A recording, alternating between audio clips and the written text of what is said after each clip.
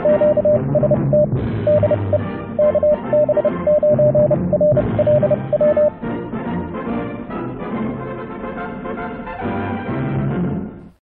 YouTubers, fellow hams, RVers. This is part 2 of my DIY Wi-Fi extender, and I've made a great deal of progress on the project. I've been testing it in a cursory fashion with the Yagi antenna hooked up, and I've been getting very, very good throughput to the RV park's access point, which is about 150 feet away on another building. And with the Yagi here in the bedroom, pointed out the window in the direction of the office, I'm getting 100% signal strength at the bridge, and really good results through speed test. So it's allowing me to jump ahead of the queue, or jump ahead of the line, as it were, having the strongest signal at the access point. Those access points are kind of a first come, first served scenario or system. So having the strongest signal up near the access point gives you priority over everybody else, and you get most of the bandwidth. So in a way, I guess I'm kind of hogging some of the bandwidth when I use it, but it works. That's kind of the point, really. Get you the best signal from the available Wi-Fi. So in part of this, we're going to be talking about networking, and I'm going to assume or presume that you, the viewer, has at least a basic comprehension of some networking concepts and at least understands what IP addresses are. So I might mention some detail when I get to that point, but it helps. It definitely helps in this project if you have a little bit of basic understanding of networking and at least understand IP addresses. All right, let's get into it.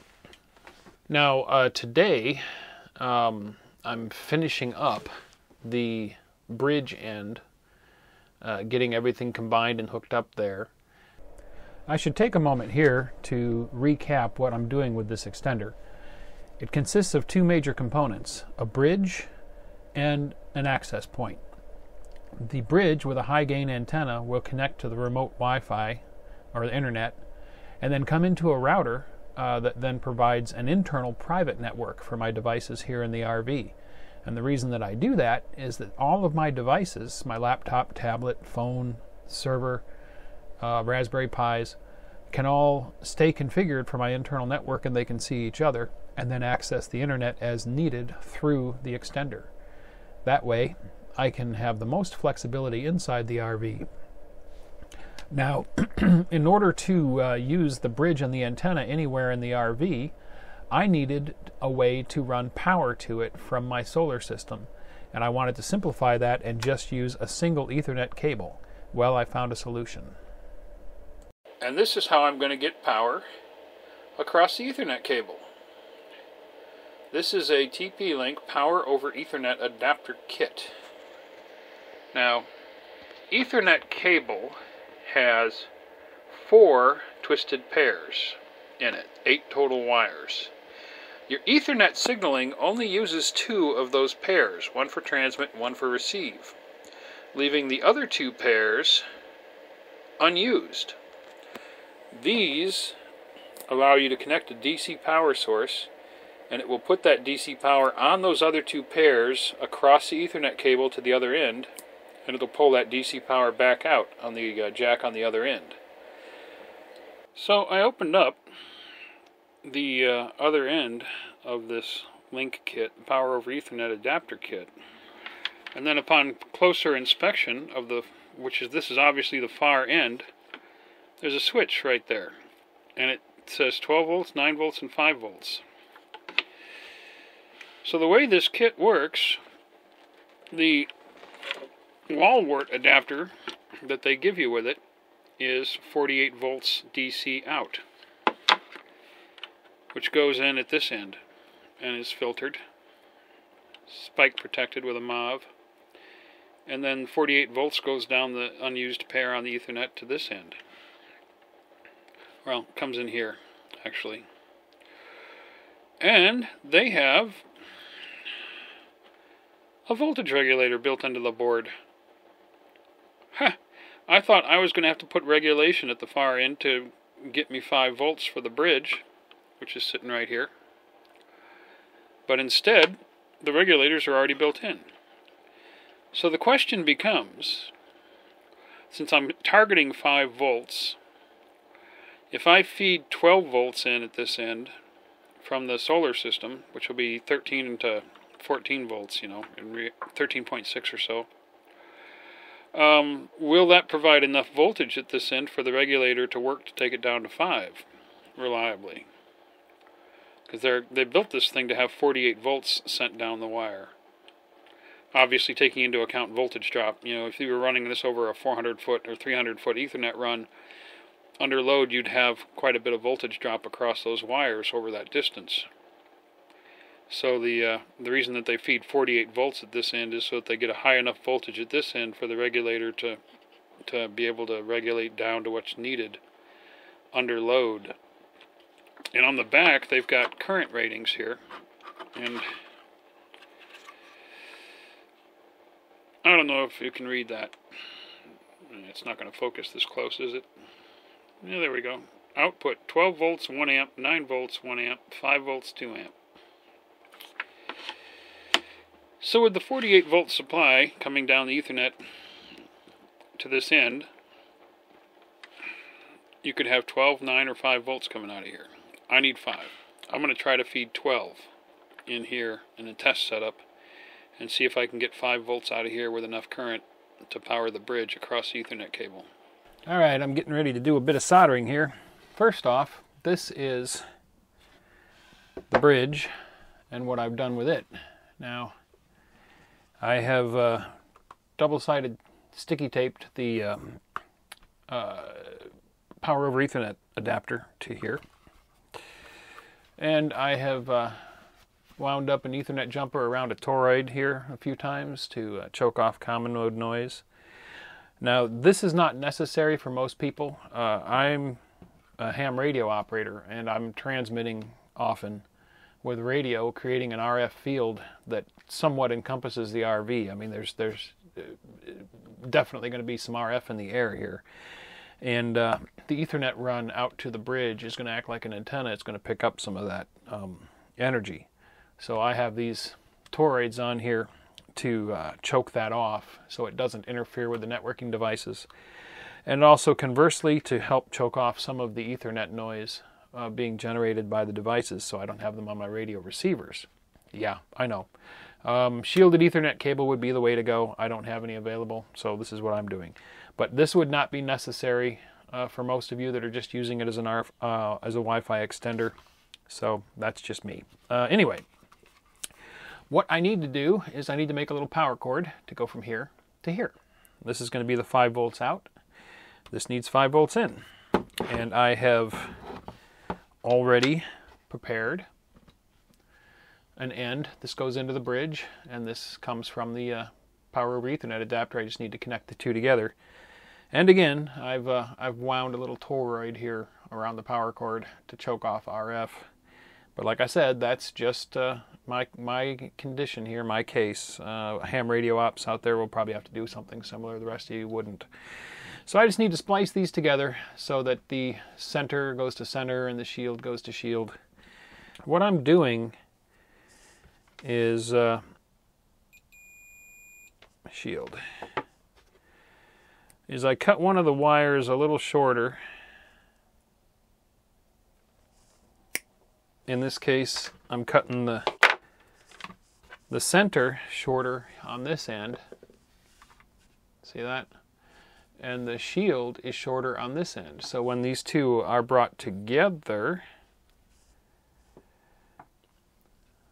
like so, that will offset the two splices.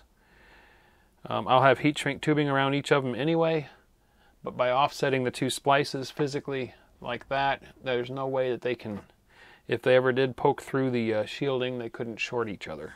So that's why I'm doing that. I'll show you here when I get it spliced.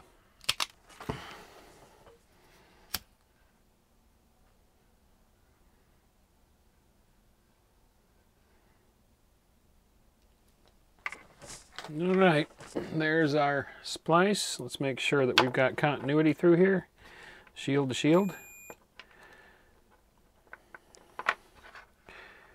center to center, and no short. All right, there's our power cord. So this goes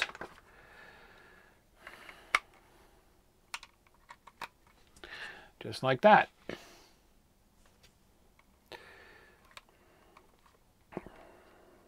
There. Tuck it in and make it a little neater, but okay, there's our power connection. I'm going to unhook this because I'll be testing it in a moment. All right, you should be able to see this. I got 13.4 volts back here on the power supply. We are plugged in to the sending end, and there's the green light on, right? And here are the two ends of my 25-foot Ethernet cable. So I'm going to plug one end into the receiver end of the bridge here. All right, and I've got a little switch on it set to 5 volts. And I'm going to plug the other end into the sending unit, and we should see a little light right here on this receiver come on. And it did. All right. So we're sending 13.5 volts down. That little light came on. Let's take the multimeter. And I need to cut myself some foam pads, you know, so I could just stand this up so you could see it. I'll put it back there against the radio. Will you see it? Kinda. Finding a position where my light's not reflecting off of it's a little tough. Can you see that? Yeah, I think you can see that. Okay. So I'm set on the 20 volt scale there. I'm going to check this end, and I should see 5 volts coming out of it. 5.17 volts. Beautiful. This is going to work. All right. Well, the next thing to do is plug in the bridge and see if it gives us some nice happy lights. Before I do that, I'm going to grab the Yagi and hook up the antenna because I don't want to run this bridge without a load on its RF side. Being a radio guy, I just don't like to operate any kind of radio, even the radio inside this little bridge, without a load on it. There we go. All right, can you see the front of the bridge? You can. Let's hook up the power and see if we get happy lights. I see a blinking light. And the power supply back here is showing 230 milliamps. That's not bad. And we're seeing happy lights here. I wonder, I'm going to point the Yagi back. It's pointed in the general direction of, oh, look at that. Solid green light on the wireless. It established a link. So even though I've got the Yagi here in the middle of the camper, pointing back through the back wall to the building 150 some odd feet away, I'm still getting a link. So it's working. Another quick note on the Yagi antenna. It came with a mounting kit to allow you to mount it to a mast. But I wanted to put it on a tripod so that I could just set the tripod up after I park and point it out a window in whatever direction I needed to point it. So I needed some way to mount the Yagi to a tripod. Well, I have a 3D printer. So I fired up Onshape and I threw together this quick little bracket design where the antenna can slot into the top part of it, and the bottom has a hole that's the right size to thread in the tripod mounting bolt. And that works just perfectly. As you can see here, the Yagi is solidly mounted on the tripod, and I can easily and quickly just set it up anywhere I want and point it out any window I want here in the RV. So now I have all of the hardware done and it's ready to go. I've got the Yagi and the bridge at one end that can be connected with a single Ethernet cable back to the Linksys router. Let's configure everything and let's get it on the air or get it connected and see how it works. So that brings us to software and networking. Now this is the hardest part of the video for me to make. I try to make my videos easy to follow and easy to understand, but we're talking about networking here, and a lot of people just are not familiar with IP networking or internet networking. The only thing we really have to understand here is that every computer, every device on any network has an address. Just like houses on a street have a number, every computer has a number. And these addresses in IP4, which is still widely used, consist of 4 numbers. Each number is between 0 and 254. Yeah. And those 4 numbers together give that computer a unique address. If we're looking at the diagram of the extender here, the internet out here is going to have any number of possible addresses to it. You have no idea what every computer that's out there is going to have a unique address. The bridge itself, it has to have an address so that we can get to it, and it has a default address of 192.168.1.226. That's the default address as it comes from the factory. We'll repeat that again in a moment, and I'll show it to you so you can write it down. The router and access point is going to create an internal network, and that internal network has to have a different subnet or a different group of addresses from everything else on the internet. And the reason for that is if your computer needs to go to something that's internal, like let's say that I wanted to connect to my Raspberry Pi from my laptop, its address would have to be unique so that the router doesn't try to route that request out to the internet. Now there are a couple of, well, there's probably more than 2, but there are at least 2 groups of addresses that are not used anywhere on the internet. They're only available for internal networking. 192.168.1. Anything from 0 to 254. That group of addresses is reserved for internal networks. And also 192.168.2.x, 0 through 254, can be used for an internal network. I set my router to use 192.168.2 for its subnet for my internal computers. And that way it's different from the default address on the bridge of 192.168.1.226. I'd recommend doing that. Now, as far as configuring the router, every router that's out there is different. Depending upon what you go with, it could be different. I could do an entire video on each router. So I'm going to leave it up to you to figure out how to configure your router. It's something you would have had to do if you were using one at home on your home network anyway, so you'll have to figure that out. But what you basically want to do is you want your router to create a wireless network, just like you would at home, with an internal subnet of 192.168.2, so the router's address would be .1, and then the rest of your computers and devices would have their own addresses, 192.168.2. whatever, and name that wireless network whatever you want to name it. The router's creating your internal private network at this point. The bridge, however, we need to get to the bridge. And it's on a different address, 192.168.1.226 is its default address. But you can't get to that if you're on a different subnet. You see, this is why this is getting complicated. So, and I'm sorry I can't explain this any better. I mean, you're just going to have to know a little bit about it.